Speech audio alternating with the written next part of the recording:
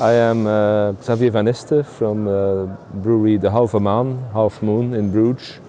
We are a sixth generation brewery. Already for many centuries we have a breweries there. I think Belgian beer is still doing very well. I mean, figures are still growing, export figures are still growing. The importance of Belgian beer is still growing. Of course, because the whole market internationally for specialty beer is growing, and of course, indeed, Belgian beer was one of the first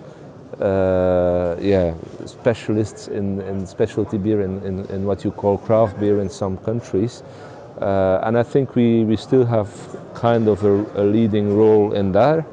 But of course, yeah, we have a lot of traditions. We have a lot of traditional styles, and you see that some consumers really go back sometimes to the real traditional stuff as well. Nevertheless, we try to innovate as well. We do innovations. In our brewery, for instance, we innovated with the first underground pipeline in Bruges, for instance, or with new products. We experiment with new yeasts, or with wild yeasts even. Last innovation last year was, for instance, the first alcohol-free specialty beer in Belgium. So yeah, we try to continue to innovate and to find good approaches to bring the best Belgian beers and innovations and traditions to the people.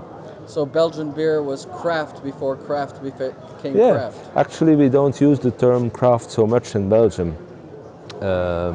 Because, as you probably know, what is craft? We talk more about specialty beers, and some of them are traditional, some of them are very new style as well. And of course we get some influences from all over the world as well, that's clear. But it's still a very vibrant and interesting beer world, even in Belgium. Yeah.